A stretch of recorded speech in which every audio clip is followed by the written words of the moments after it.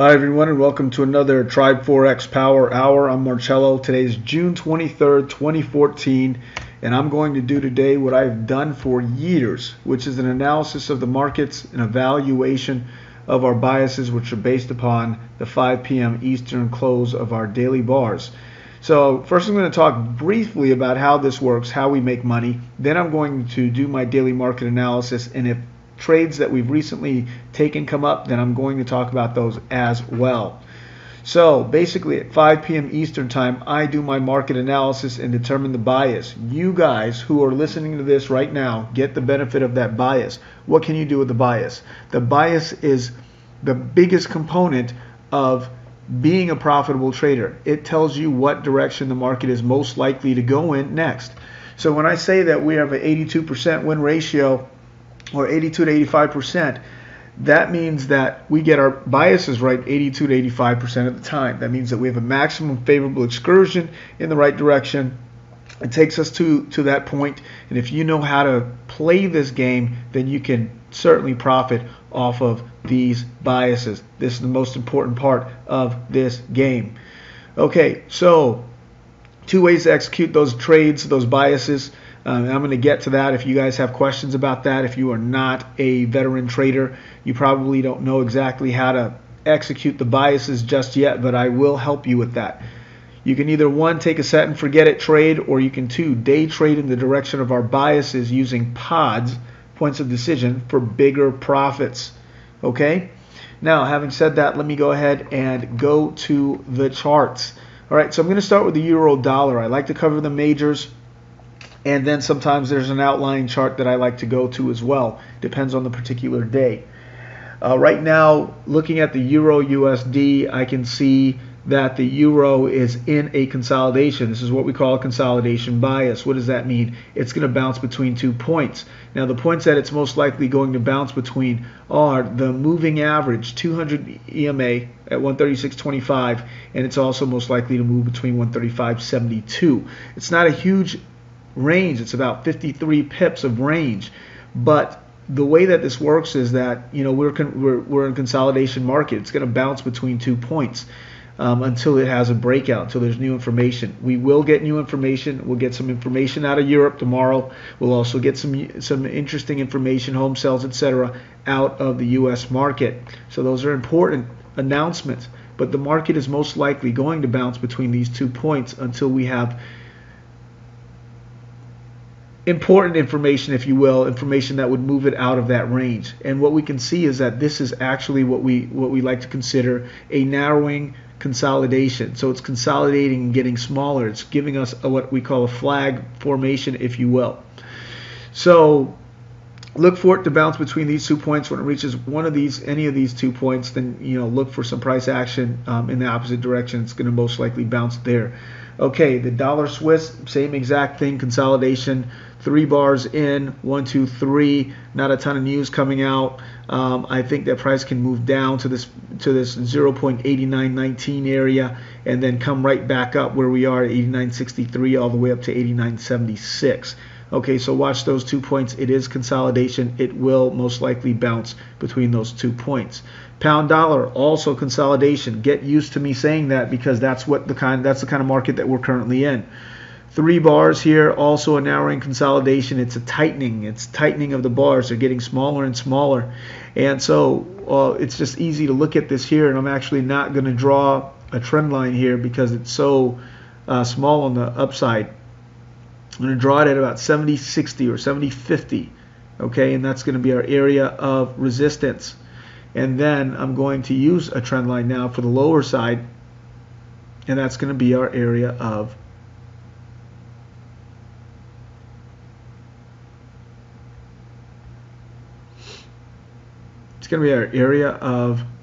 support. And actually what I'm going to do here is I'm not going to put it right here just for the sake of it. And here's what I'm going to do is what I'm going to look for is, yeah, we've got a narrowing consolidation here. Tiny. There's not even an awful lot we can do with this. More likely it's going to break out. I would say that it's going to go to 170.50 in that range, even up to just 170.34, and it's going to most likely sell out. We are in a narrowing channel here on the pound dollar. Sell just for a little while, and then we'll figure out where it's going to go from there. I would just try to take a sell off of 1.7050, even though the market is continuing to move up. I do think there's not an awful lot of news coming out, and I think that we're going to see more of a consolidation movement in this pair. Okay, so euro dollar, I said consolidation. Look for these 2 points that I discussed. Dollar Swiss, same thing. Pound dollar, consolidation as well. Dollar yen. So dollar yen is definitely a consolidation. 1, 2, 3, 4, 5, 6, 7, 8 bars within each other. We're more than likely than not looking for price to continue to move up here on the dollar yen back into this. Now we are right at the end of this apex. We're in this flag formation, and there's something that's bound to happen in the next few days. I think that price is going to move back up on the dollar yen. Yeah. And I think that we can adjust this as well now that price has broken it. There it goes. All right, so where we are right here at about 101.89 again, that seems to be a magic number. We're going to look for price to come down to 108.187 and then push back up. And I'm looking for it to push up to 102.09, 102.20 in that area. This is a consolidation market as well. Aussie dollar, we're in consolidation. I'm going to look for a sell on this. Believe it or not, going to look for the Aussie dollar to sell. It's in consolidation as well. It's at the top of its consolidation. I'm going to look for it to sell back into the channel for tomorrow. All right, euro yen. Yeah, I think this is also consolidation. I'm going to look for a bounce off of 138.97 for a sell off of that area.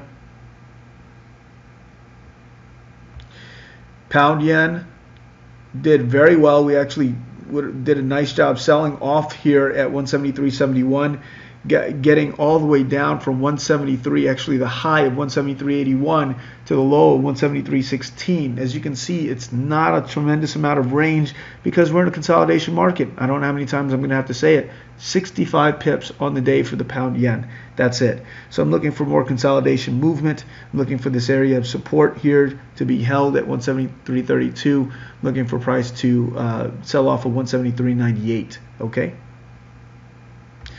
New Zealand is also in consolidation. Once again, I'm saying it again. 1, 2, 3, 4 bars inside here.